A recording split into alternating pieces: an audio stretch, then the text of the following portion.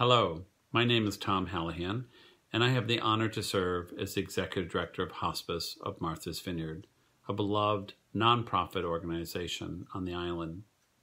We find ourselves in troubled and uncertain times where we are separated from family and friends and uncertain of what tomorrow will bring. The one thing I want you to be certain of is that hospice, that has been here for 39 years, will be there today and tomorrow.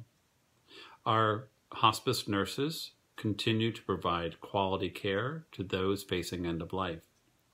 Our bereavement counselors meet with their clients via telehealth to support their experience with grief and loss.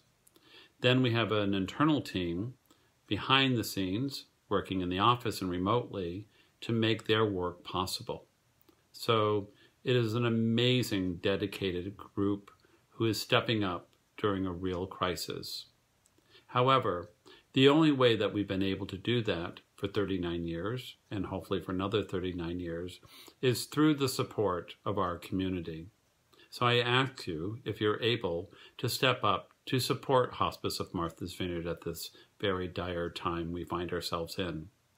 Our motto, our core values, are care, compassion, and community. I ask you to be the community to step up to support us at this time. Stay well, stay safe.